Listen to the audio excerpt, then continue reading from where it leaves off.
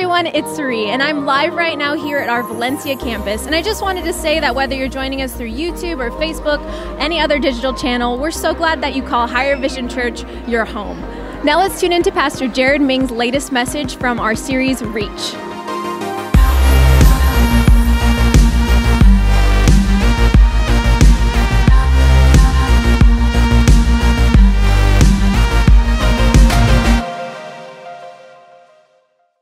You know, we're excited today because we're in a series called Reach. And I want to invite Pastor Mark McGaffin to come on up, our student ministries pastor. Will you give him a hand as he comes? I want everyone to pull this brochure out. Will you do that? If you did not get one of these, the ushers are going to walk up and down the aisles and have these available for you. So just wave your hand if you don't have one of these Reach brochures. Just as they make their way up and down the aisle, wave at them and they will get one to you. Guys, I see some over here. I see some here, over here. So they're getting their brochures ready to go and they're going to make their way. As they do that, it says Reach. And that is our city, our nation, and our world. Every year in the fall as a church, we make a decision that we want to help and reach into the world. Jesus said that we're to go into the world and make disciples. And so we do that through missions. We do it locally. One of the ways we do that, if you look through this brochure, you'll see some of the ministries we support, that we partner with. Like, for instance, Bridges to Homes, which is a ministry that provides beds to people that are homeless. We also help feed the children. It's a program that provides food to families that don't have enough food. They can actually come and shop for groceries for the week. We support things like Light of Hope, kids that are addicted and struggling with substance abuse, the pregnancy center, and so on. In fact, one of the local things we're doing is we are providing meals for the homeless on Thanksgiving. We're asking for 70 people to give at least $15 so that we can take care of 70 people at Bridges to Homes. They're opening up, and we're going to provide a meal for them on Thanksgiving. And then 150 meals at Santa Paula. So if you give a gift, and you make that notated on your giving envelope and just say Thanksgiving Outreach, we'll do that. We actually are already about 60% there, so we only need about 40% left. You can also give by bringing in jackets. Go to Walmart someplace, buy a couple jackets, bring them and put them in the bins. We need 70 new jackets, and we need 70 blankets, fleece, twin-size blankets. So you can buy those and put them in the giving bins. That's one of the ways that we're blessing our city with missions. Not only that, but we also bless our nation. We give to things like our satellite campuses to take the gospel into areas like Santa Paula and Blythe. But we also give to things like church planting. We're part of an organization called ARC. And the ARC is a ministry that plants churches. Did you know that this ministry, in partnership with them over the last several years, we've been able to plant over 803 churches right here in America. Is that not awesome? Amen. But we also are called to go to the nations.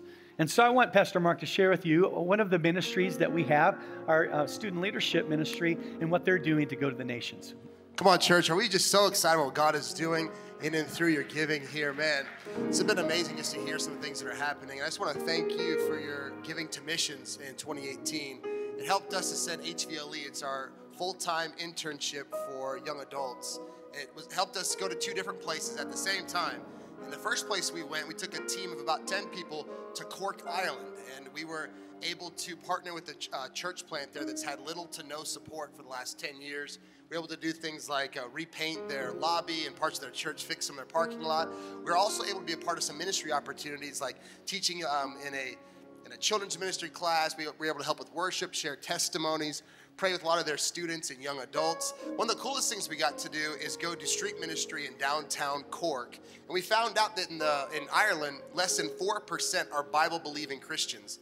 And so as we were walking the streets of Cork, it was really interesting being able to take the gospel to people that really haven't heard it like we were portraying the gospel. At the same time, we were able to help feed the homeless while we were there. It was an amazing time. And at the same time, while we were in Cork, we had another team that flew to Manaus, Brazil.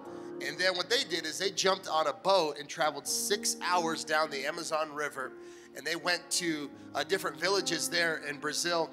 They were able to minister to orphans and do children's programs, worship, share testimonies. They're also able to minister to some that were bound in sex trafficking. It was a really powerful time. As a matter of fact, it was so powerful that in 2019, we're going to open it up. We're going to take another group to Brazil, ages 18 and up. and we're going to open up for the whole church to be a part of that. It's going to be an amazing time. And this year for HVLE, we have a really interesting opportunity that we get to be a part of. We're taking HVLE this year to Jerusalem to partner with a church right there in the streets of Jerusalem, as well as help with their homeless ministry and see the sights of the Holy Land. It's going to be a powerful time. We really believe that being a part of a missions experience doesn't just touch your life for a week or a month, but we truly believe that being a part of an experience like this can change your life. We've seen it happen, and we're expecting God to do more of that this year. Thank you again, church, for your giving this year. Thank you, Pastor Mark. So these are some examples of things we're doing around the world. We're also involved in church planting in Mexico and in Africa and in Asia. Last year we were able to build an orphanage. You're going to hear about that next week in Haiti. We also built a church in Africa. All of those things happen because as a church family, we come together and we have a heart to reach. That's what this series is about, to reach into the world and share the gospel. And so what we're believing this year, if you look at the slide here and you look at your brochure, we have a goal of raising $200,000. Now, this is giving above normal tithes. People will give their tithes faithfully to God's house, and that helps take care of keeping the lights on. It takes care of preaching the gospel. It takes care of doing the ministry that happens all week long around here. But not only that, we take part of that giving and we apply it to missions as well. Last year, I think we had close to $400,000 that went out to missions somewhere in some form of outreach. So our goal this year in giving, where people will commit to say, hey, I want to give a certain amount, $200,000 is our goal. And there, on the back, there's a sheet, and go ahead and go to the next slide, guys. And it's a pledge sheet. And on this pledge sheet is an opportunity for you to say, hey, this is what we're going to do as a family, or as a single individual, or as a student. But we're going to give a certain amount every month, or one lump sum for the year above our normal giving to help with missions. You could do $20 a month. You could do $50 a month. For some of you, $5 a month may be a stretch, but you're saying, I want to do something to reach maybe $100 a month, or you can write on there other. There's a place to put your name and your email, and then what you do is you simply tear that off, that pledge, take that sheet of paper, put it in the offering bag, give it to an usher, put it in the black boxes. We want to know the commitments you made. How many believe that we can do it? Do you know that if just 400 people in a church this size said we're going to give $500 next year to missions, we would have $200,000 just like that. And so after last weekend, we're at 20,000. We only have 180,000 to go. And so we can do it together. Come on, somebody say amen. And so I'm excited about the new year. I'm excited about all the missions, things that God has called us to. It's going to be exciting. Next week, you'll hear from Pastor James as he talks about some of the things we're doing globally next year. I'm excited to share with you part 2 of Reach. And what was really intriguing is when we do this series in November, it's a series on mission. And when I was asking God, what do you want to say? I was surprised when he told me, preach on Jonah. Jonah didn't seem like the book, right, to preach on for mission. But then as I began to really dive into the book, I began to discover some powerful truths. In fact, this week, I'm going to share with you a principle that is a universal principle that we find in the book of Jonah. God called this guy named Jonah to reach beyond the borders and go to Nineveh and to share the love of God, to tell them that God loved them and had a plan for them. But instead of him obeying, instead of him reaching, he ran. How many know there's a little Jonah in all of us? Because God will stir our hearts sometimes to do things, and instead of reaching or instead of obeying or surrendering, we run. What I love is that, how many know you can't outrun God? And he ran into a storm, and eventually he gets swallowed by a big fish or a whale. But aren't you glad that God speaks whale? Because listen, the whale was just an ancient form of Uber. It was God's technique to get, or method, it was his miracle to get Jonah back on track so that he could fulfill his destiny. And aren't you glad that even when we run, God has a way of getting us back on track? And sometimes it's miraculous. And so today I want to read to you what Jonah prays while he's in the belly of the whale. Next week, we're going to look at when he gets out of the whale and he goes to Nineveh and he preaches and all of that. We're going to dive into that. But today we're going to just focus on a couple of the verses of his prayer. So I want you to stand to your feet, if you will. And as you stand, we're going to read this together. As you stand, will you welcome, today we have church family joining us in Australia, Sweden, Canada, New Hampshire, Alabama, North Carolina, Oregon, Kansas, Sacramento, Oceanside. Come on, that's just a few places. Nevada, Colorado. Can you welcome your church family joining us today? Wow. Pretty amazing. I want us to read this verse. Those of you joining us, why don't you stand as well? So Jonah ends up in the middle of the whale. He's been running from God, and suddenly a transition happens. He surrenders. He realizes, wait a minute, I need to call out to God and get things in right standing. And so this is where we pick up on the first part of that story. Here we go, Jonah chapter 2, verse 7. Let's read it together. When my life was ebbing away, I remembered you, Lord, and my prayer rose to you, to your holy temple. So he says, listen, when I was running, I realized, wait a minute, I need to turn to God. And so he does, and he prays a prayer, and we're going to focus on that prayer. And once he prays, watch what happens at the end. Let's read it together, verse 10. And the Lord commanded the fish, and it vomited Jonah onto dry land. How many of you didn't realize you're going to get to say vomit in church today? I know it's a little weird, but so we're going to dive into this prayer. And today as we pray, will you do something with me? I want us to pray for all of those who've been affected with losing their homes. I want us to pray for the firemen that are working so diligently trying to protect. Not only that, we had a horrific shooting this week. People lost family members, sons, daughters. How many know that this is what the church is here to do? We're here to love, we're here to reach, we're here to care. And in fact, last year when the fires were going on in Ventura, we were part of the process of taking waters and providing food and doing things. And so let's pray through reaching in our prayers to them, and then let's pray over this service. Father, thank you that your word says that you're the ever-present help in time of need. And today I pray that you would be present. For everyone that's hurting today, that you'd bring comfort. To everyone that is experiencing loss, that you would be the comforter. We also pray, God, that you give peace to people that are like, what am I going to do with my house and my property? Or people that have lost someone because of the shooting, Lord, and they're in confusion today. I pray that you'd go to them and you'd strengthen them and that you would heal them and you'd help them in this season. Lord, we bless them today. We also pray today that you would speak to us through this powerful truth and that we would be people who don't run, but we would be people who reach. In Jesus' name, and everybody shouted, amen. You may be seated today. I'm going to give you 2 points today, and as I give you these 2 points, here's what I want you to know. As we read through this verse, there is a powerful truth, and what I'm going to do today is I'm going to end this sermon by telling you my story. Because God spoke to me this week specifically, and I want to tell you what He said to me, and I want to tell you the principle He shared with me. And I want you to open your heart today, and I want to give you 2 thoughts. And they might sound very simplistic, but I believe there's tremendous power in these truths. If we're going to be people who don't run, but we're going to be people who reach, here's the first principle, and it's this, write it down, and that is that how do we reach? We reach out by letting go. Everybody say that with me. Reach out by letting go. I want to try it one more time so I can hear everybody. Ready? Reach out by letting go. As Jonah begins to pray, there's this transformation that happens in the middle of his prayer. And so I want to read it to you. It's in Jonah chapter 2, verse 8. Right after he said, my life was ebbing away, so I called out to you. What does he cry? What does he pray? Here's what he says. He says, those who, what's the next word? Everybody make a fist. Those who cling. We're going to talk about clinging a little bit today. Those who cling to worthless idols, now watch this, forfeit God's love for them. There's a powerful truth here. In fact, the word cling here is a Hebrew word that means to worship, but it means to guard, to keep, to secure. Idols, we know that's something that has moved in priority above God.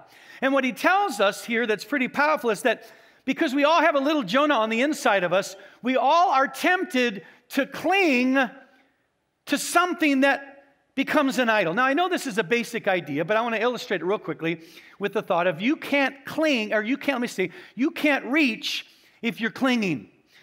Now, I'll explain it by this week. We had a staff event for our team. We do it every fall where we kind of bring the team together and we encourage each other and we kind of talk vision and we do some team building and spend time together. And this week, on the way to that meeting, I decided, now some of you know that I love donuts. If you've heard me talk, that's one of the things that I really love. I love cinnamon crumb donuts. How many have ever had a cinnamon crumb donut? How many have ever had a donut How many wouldn't mind to have one right now? I mean, when you start talking about them, pretty soon you want one.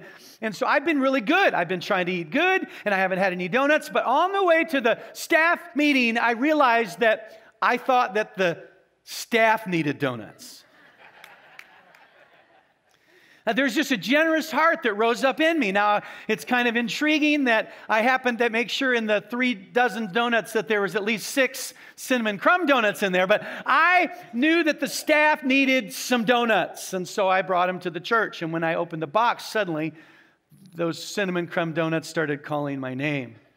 And so I'm like, okay, God, I think this is you leading me. I hear the Spirit saying, it's a staff day. This is for the Lord. I will sacrifice for the team.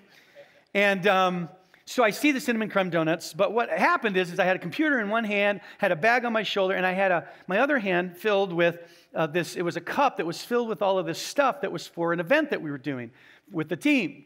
But I had just this craving, like I needed a donut now. Come on, have you ever had one of those where like I need it right now? How many here have ever started eating something before it was all the way out of the refrigerator?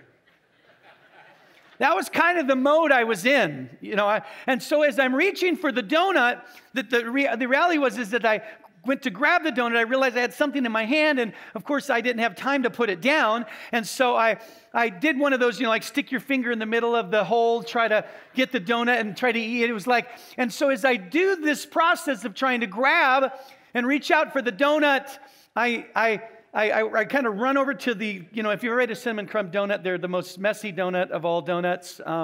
And I run over to the trash can because I don't want it to spill on the floor because everyone's coming in. And as I'm starting to eat the donut, I realized that everything that was in the cup is spilled all over the floor. Because the point is you can't grab a hold of the new if you're still trying to hold on to the now. You may not be able to get a hold of the next season or the next thing that God wants to bring if you try to cling to what you're holding now. And what's interesting is that this verse tells us that people are missing out. I'm going to dive into this a little more later. They're missing out on some of the good things that God has for them, and it's because they're clingers. What are you clinging to? And here's the danger. What we cling to can easily turn into an idol. Something that's more important than what God says. For some of us, maybe you're clinging and your idol is offense. Maybe for some of us, the idol that has become an idol because we clung tightly to it is unforgiveness. Maybe the idol is control. Come on, how many here have ever struggled with control? A lot of you, because you wouldn't even raise your hand. You're too in control. For some of us, the idol could be money, our resources. For Jonah, it was prejudice.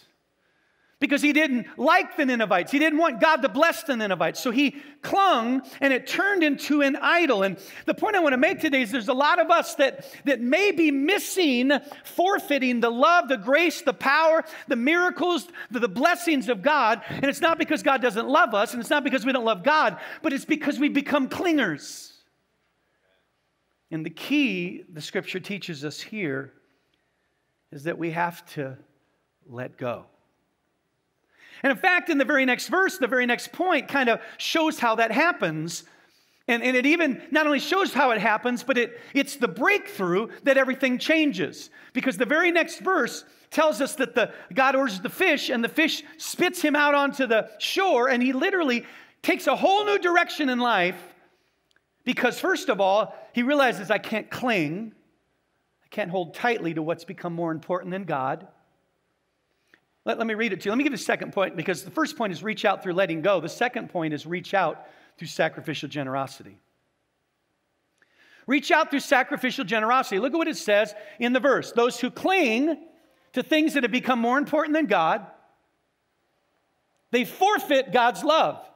So here's what he says. So this is what I'm going to do. But I'm going to do differently. So what do? He says, but I, with shouts of grateful praise, will sacrifice to you. The word sacrifice there is the Hebrew word worship, but here's what it means. It means to to cut or to kill. In those days when you came to the house of God for your moment of worship, you know what you would do? You wouldn't sing songs with guitars. You would give an offering. You would give. In fact, that's why David said, I don't ever come before the house of God empty-handed. So you'd come and you would offer, and here's how you do it. You would take the living thing that you were holding on to, and you would sacrifice. In other words, sometimes when it comes to giving to God, sometimes when it comes to generosity, it costs something. It might even hurt a little bit. Come on, how many of you have ever had God tell you to be generous, and you were generous, but it hurt, it cost something? So here's what he says. He says, so that I don't forfeit the love of God, here's what I'll do. Instead of clinging, I'm going to let go with sacrificial generosity. I'm going to do it gratefully with shouts of praise. I'm not going to do it grudgingly or angrily. I'm going to do it instead. I'm going to do it with a cheerful heart, with a heart of praise. And then the very next verse says, and then the Lord told the fish.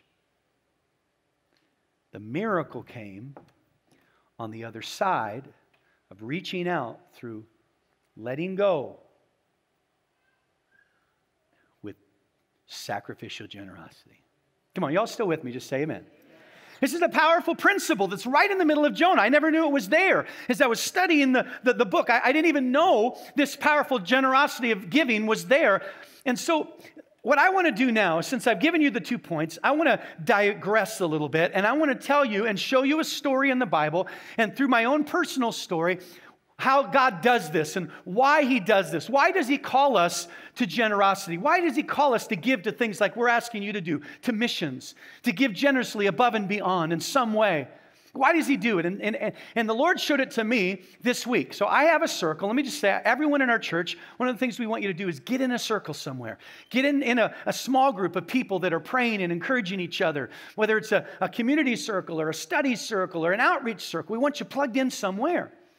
And I'm in a circle, and one of the circles I'm in is a prayer group of men called The Wall. And so we gather every week and we pray. And one of the things these men do is they're kind of like, remember the story when Moses was trying to hold up his hands so that the victory could be won? And Aaron and Hur came along and held his hands up because his arms got tired. These guys are like my Aaron and Hur. They're there and they hold my hands up and they pray with me. And when things are coming, we literally show up and one of the guys says, okay, Pastor, here's our prayer list. Is there anything we need to add to it? And we'll begin to pray. And one of the things we prayed over was this giving campaign to reach into the nations to raise $200,000 for missions. And I want you to know something. We don't just do these things and, hey, that's cool, and we move on. We pray about it. I'm believing for it. I'm talking to God about it every day because I know that if we reach our goal, we're going to be able to build orphanages. We're going to be able to plant churches. We're going to be able to share the gospel. Lives are going to be changed. And so we're praying about it. These guys are praying with me. And so as we begin to pray, one of the men in the group prayed this prayer. And this is where I want to tell you the story.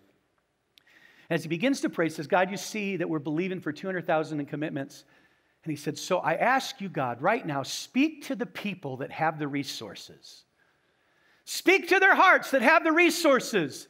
God, that we can meet this goal and we can touch the nations and share the gospel. And as soon as he said it, I just had one of those Holy Ghost downloads. Have you ever had one of those Holy Spirit downloads? Where God just speaks to you, and it's like, and here's the cool thing about God. When he speaks to you, it's almost like he tells all of it to you in just a split second. It's like an instant knowing. It's an instant revelation. And that's what happened to me. And when he said these words, in fact, this gentleman is up at Man Camp right now. We've got over 120 men up there, and they're going after God. It's awesome. And he began to pray, and as he began to pray, the Holy Spirit began to speak to me about someone who was tempted to cling, but chose to let go and to sacrificially be generous.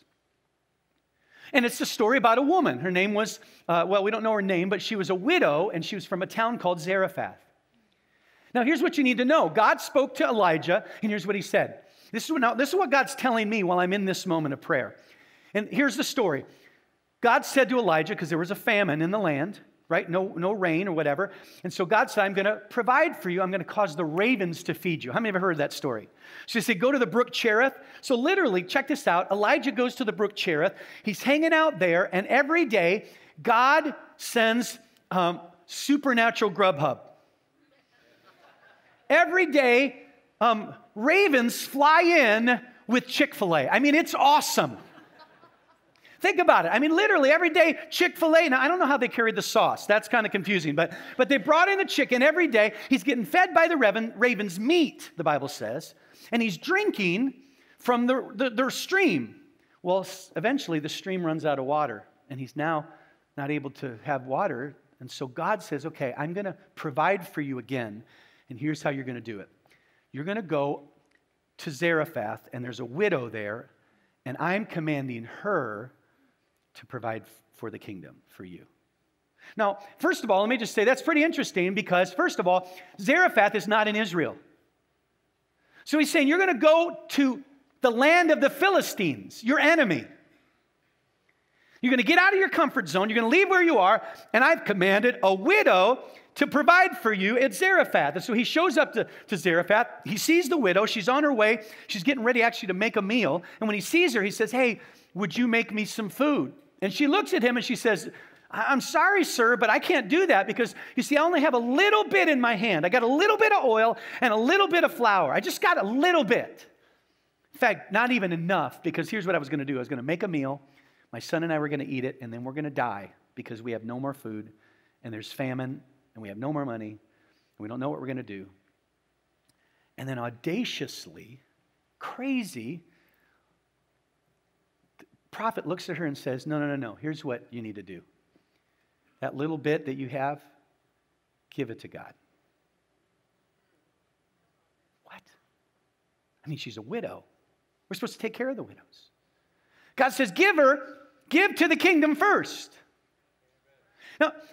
Now we know, and I'll read this to you in a minute, but let me just stop and say, I started immediately in that moment as I was praying. I'm like, God, here's a question I ask God. I ask these questions all the time. I'm like, God, why did you expect and want a widow with nothing to give? You could have easily picked somebody wealthy in Jerusalem or in Israel. Why didn't you pick the wealthy? I mean, I just heard someone pray, God, speak to the ones with resources. Why didn't you have a wealthy man in Israel that was close by where he wasn't in danger being in the enemy's camp and the enemy's territory? Not a widow that was literally making her last meal. She had almost nothing. You want her to give? Why did you choose her when you could have chosen someone with money? And as I began to dive into this story, and as God began to speak to me, I began to realize that God chose her for a reason. You see, God chose the widow. He chose the one that didn't have much for a few reasons. I think one of the reasons is that because sometimes you and I, even though we don't have much, we don't value what we do have. We think what we have doesn't matter. We think the little bit that we have doesn't really make a difference. But here's what you need to know. Whether it's little or a lot, in the eyes of God, what you have makes a difference. And what you do with it makes a difference. And so what happens is God begins to deal with this woman. Now, I'll tell you why he chose this woman, why I believe, and it's clearly in Scripture, I believe. But why did he choose this woman in a minute? But first of all, what he begins to do is he begins to deal with her hand, because it's easy to cling to things. You see, she was clinging, and what she had in her hand had become an idol. Because here's what an idol is. Anything that is more important to you than what God says. That's what I believe an idol is. And so he deals with her idol. And can I show you what it is? Let's go to 1 Kings. So she says, I don't have much. And what does God say through the prophet to her? He deals with the idol. Don't be afraid. Let me stop right there. Some of us, we've closed our hand on our finances. And here's why. Because we become more scared about what we have and it lasting than we are trusting God who made the hand that we're holding it in. You see, her fear of, I don't have enough. Her fear of, I don't know what I'm going to do tomorrow. Her fear of, if I give to God, then there's not enough left over. But God begins to deal with the idol. He says, listen, you've allowed fear to be more important than understanding that I'm the provider. I'm the one who's given you everything you have. I'm the one that can give you the resources you need through the middle of your famine. I'm the one that created your hand. I'm the one that created the pot that you're holding. I'm the one that provides it all. So instead of clinging to your idol, trust the one who created you. See, some of us, it's fear. There are many people. I had someone come to me last week and they have not tithed, and God spoke to them about tithing. And the real reason they haven't is because of fear, and fear has become their idol. And so the Scripture's teaching us through Jonah is we don't cling, we let go, and we do it sacrificially. Now look what he says. He says, if you'll deal with your fear, and you'll go ahead and do what you said, make the food, but make a little bread first for the kingdom. You give to God first. If you'll trust God first, look what God says. Then use what's left over to prepare a meal for yourself and your son, because here's what's going to happen. For this is what the Lord says, the God of Israel says, there will always be flour and olive oil left in your containers until the time when the Lord sends rain and the crops grow again. Why didn't God choose a wealthy person to provide for the kingdom? You see, we think that when God tells us to give, that God's doing it because, first of all, He needs our money. And sometimes, if we're honest, we think He's doing it just to kind of keep us in line or to hurt us. But here's the thing. God chose the widow because He didn't want to hurt her. He wanted to help her. Because He knew that if she could let go of what had become an idol, if she could give generously, it was going to be the means for Him to provide for her through the entire famine. Aren't you thankful that God loved the widow instead of going to the rich guy? He chose the widow because generosity was the vehicle that God was using to bring what she needed in her life. And we think that generosity is going to hurt us, but generosity is the key that God uses to break idols in our life. But number two, it's the vehicle to release God's divine grace and provision into every aspect of our life. Here's what I love. Listen to this. Because here's the thing. God said, I'll provide all your needs according to my riches and glory by Christ Jesus. And we always think that means money. But can I tell you, there's going to come a day in your life where you need more than money. There might be a day that comes when you need peace. There might be a day that comes when you need healing. There might be a day that comes when you need a wayward child to come home. You see, here's what the widow didn't know that God knew. Here's what God knew that even the prophet didn't know.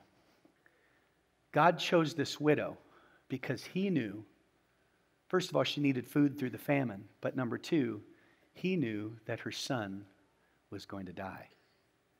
And if you read the story, after God's providing food and through the famine, her son gets sick and dies. And you see, the reason God chose her to give was because He knew that when the day came that her son died, she was going to need a prophet who happened to be there with her, that could go into the room and pray over him and speak the word of life over him and prophesy breath into his body for him to come back to life. You see, here's the thing. The reason God wants us to be generous and wants us to not cling to idols, because He knows what you need before you even know you need it. And He uses your generosity as a vehicle to provide. What does He say? When we cling, we forfeit the love and divine grace of God. So God challenges us to give generously. Why? Because He's setting you up to provide for what you need. It may be a healing. It may be for a marriage to come back together again. It may be for a son to come home. But what happened? When she needed her son, God brought the provision. So I'm sitting there in this prayer meeting, and God just downloads all this into my mind. Because I'll be honest with you, there are people that will leave a service like this and say, can you believe that, Pastor? There are women there that are widows that are on fixed incomes.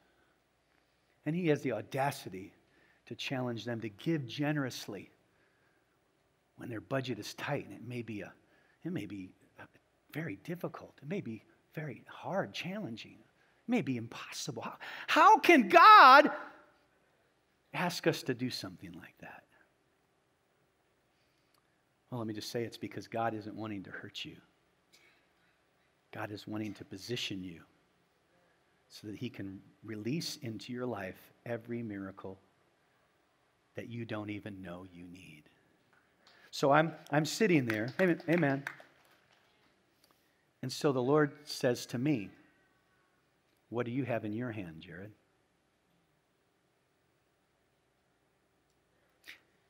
And I started thinking, and I realized that I had something in my hand, but I was clinging to it. I'm going to get a little transparent here for a second, so if you guys will just bear with me. I've shared with this congregation on a few occasions that I have a prodigal son. And he's gone to a faraway land. It's still here in Valencia, but it feels like a faraway land. Because he's on the street and he's not making good decisions and not willing to surrender and follow the Lord and do those kinds of things. And it's been tough. Tough for him, tough for our family. And as we were sitting there, two things happened. One is, when he prayed that prayer, God, speak to those with resources. One of the things God said, what do you have in your hand? Just like the widow. And I realized at that moment that I have a little bit of money.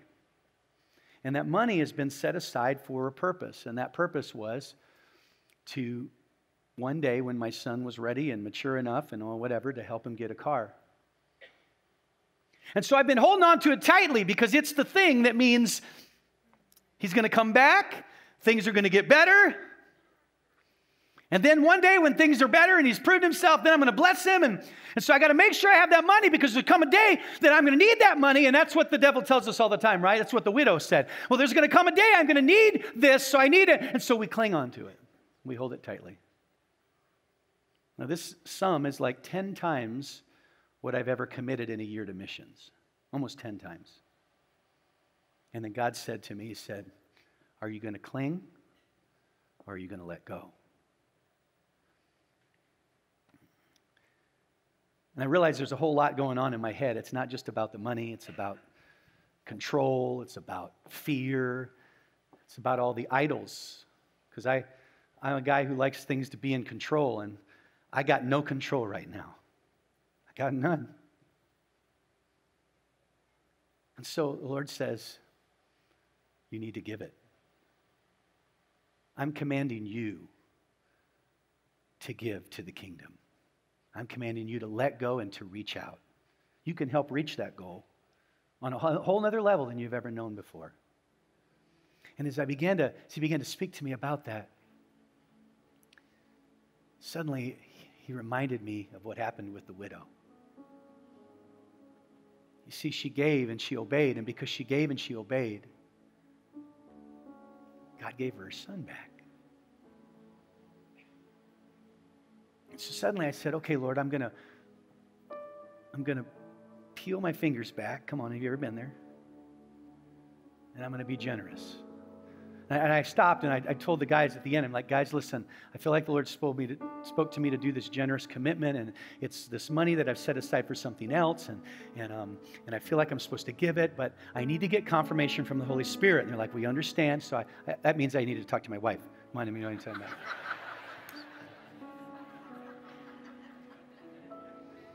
Don't go make a pledge without talking to your spouse. Come on, somebody say amen. Or you might have to go to the marriage care center. Just want you to know you'd be in trouble.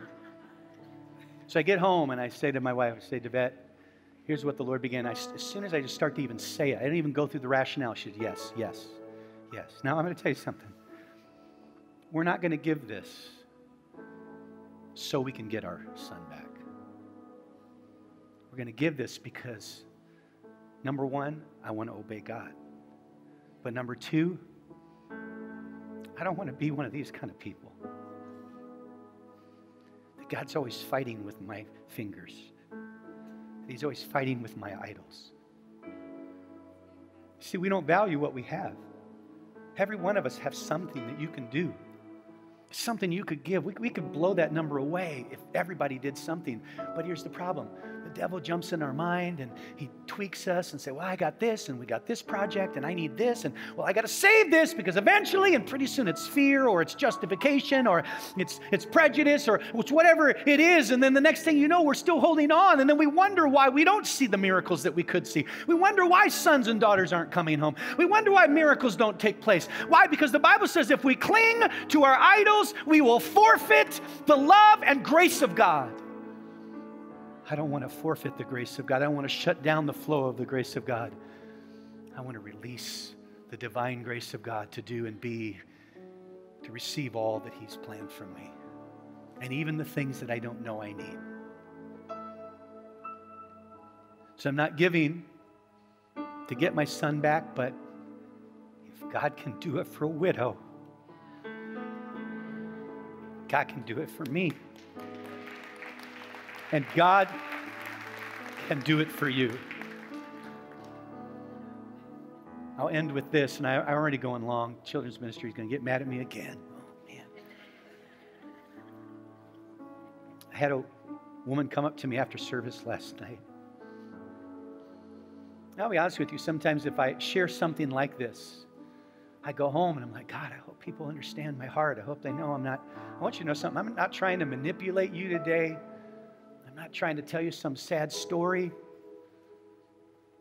I'm not trying to take some Bible verse to get you to do something you don't want to do.